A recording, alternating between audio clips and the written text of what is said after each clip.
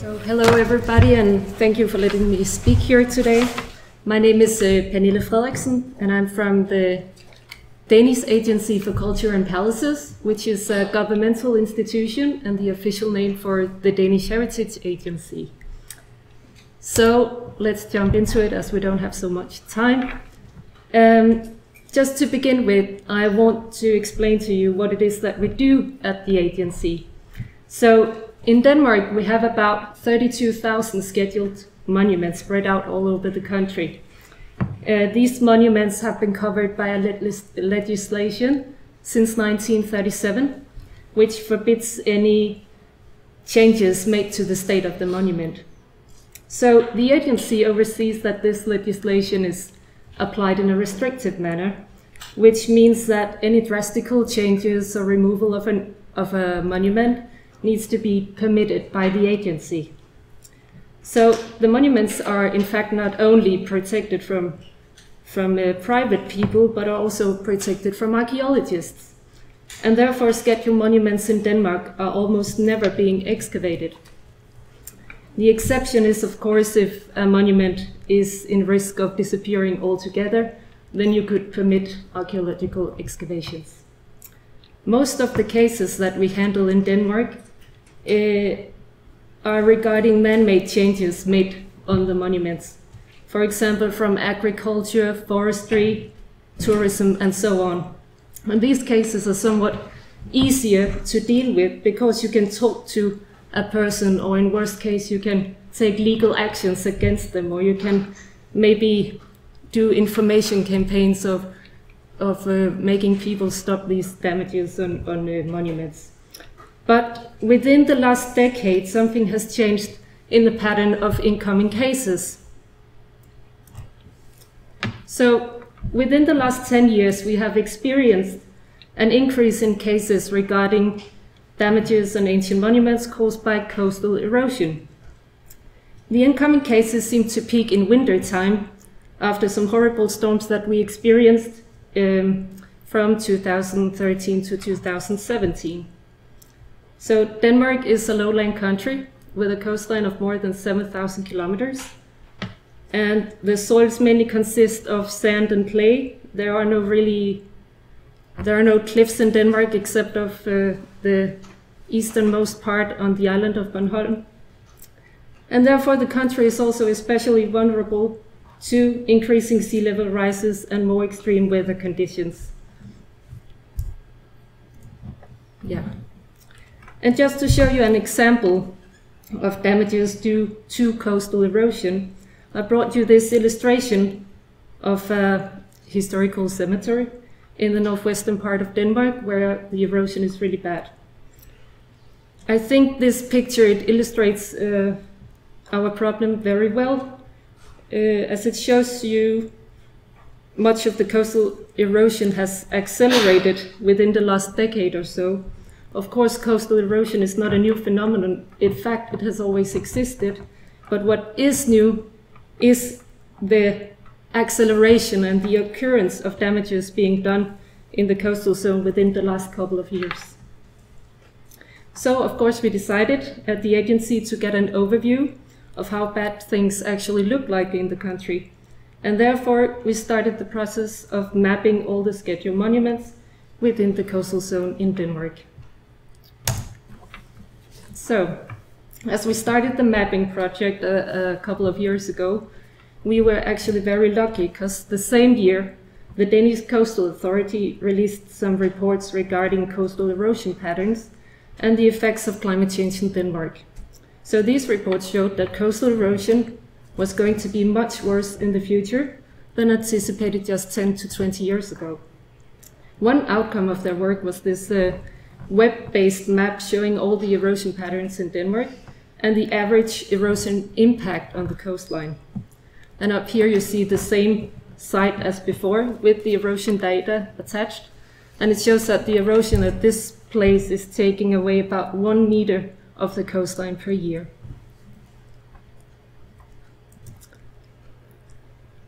So at the first part of the mapping, we gathered all the information on the erosion patterns, At the second part of the mapping, we gathered the information in our own database about scheduled monuments using aerial photos, LiDAR scans, and 3D models in Global Mapper. And in that way, we were able to measure the distance between the monument and the coastline. So the results of the mapping showed that 711 scheduled ancient monuments are within 50 meters of the coastline. About 248 of the monuments are in risk of coastal erosion, and about 92 monuments are already under destruction due to coastal erosion. So in the continuing work, we decided to focus on monuments in risk of coastal erosion, marked with yellow on the map, and then monuments already under destruction, marked with red. We have divided the project into 4 stages. After the mapping, which is already done, follows a physical inspection of all the monuments, which is ongoing until 2019. The inspections are being carried out in collaboration with the local archaeological museums, and they then report back to the agency. We also made a plan for doing the monitoring in the future, maybe every year, every second year, or every 5th year. Then we have some fundraising, and when that's done, we can finally make an overall strategy of how to take action in the future and handle these cases. So I've tried to divide the different options we might have to take action in the future. The first one I'll skip here as it might lead to a longer theoretical discussion. Then we have the options of coastal protection or sea protection, relocating monuments, or keep monitoring the monuments in the future, which is what we are already doing. And then last but not least, of course, the option of archaeological surveys. And as I told you in the beginning, scheduled monuments in Denmark are protected from archaeological excavations, but in these cases, it will make sense to open up for archaeological excavations in order to save important data before it disappears forever. So, coastal protection has already been used in some cases in order to protect ancient monuments. Here you see an old church which lost its eastern part in the early 1900s. Soon thereafter, coastal protection in form of a concrete wall was made in front of the church. The thing is that the way the law works today, that this kind of hard coastal protection is really expensive to maintain. A concrete wall, it cracks and it needs ongoing maintenance. In our experience, it's only possible to use coastal protection at places with a mild coastal erosion pattern, but building protection other places with strong erosion patterns would simply be a waste of money, since it doesn't last without an everlasting upkeep. Yeah. So maybe it should only be done at places of high value, such as World Heritage Sites. Relocating monuments is also an option, but an expensive one too. Often it also includes a full excavation followed by a full restoration, excavation and restoration inland.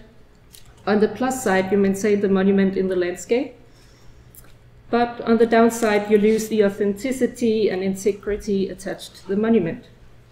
So far, the option has only been done on churches and dolmens in Denmark. The method might only be used forward in cases where the monument is a danger to people. Then a good advice is to move the monument proper inland, otherwise you can do it again in 20 years or so. Last but not least, you have, of course, the archaeological excavations. This is, of course, a way of gaining new important knowledge. In some monuments we have, preferably we don't give permission to excavate the entire monument, but just a part of it if the erosion pattern is at a steady place over a long time. And as you see this example, the erosion actually created a perfect profile for us to investigate. So let's try and use that, and let's keep the monument in the landscape as long as possible. So in this case, we had to give an emergency permission to the Archaeological Museum in Eastern Funen, since a Bronze Age sword from this Bronze Age barrow it had fallen down on the beach, and an artist found it, picked it up.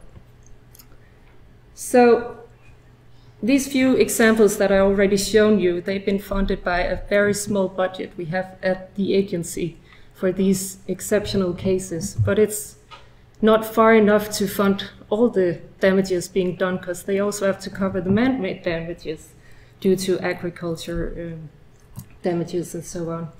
So when we do get funded, I could have my concern, because we need to be very clear from the beginning about the communication. What is it that we want to do about in our future project? When we get funded, this will be the biggest initiative regarding ancient monuments, scheduled monuments in Denmark, since 1937, when the legislation was actually established. So being a heritage agency working for different governments and changing politicians, you need to be clear from the beginning what it is that you want to do. Otherwise they will say, okay, your project has ended, and why haven't you saved all the heritage? Now you want more money again. So we need to be clear, as it was said yesterday, that we cannot save everything, but we can save something. And more important is that we need to develop new methods to help us being quicker in these cases and act faster, and learn how to handle cases better in the future. So thank you for your attention.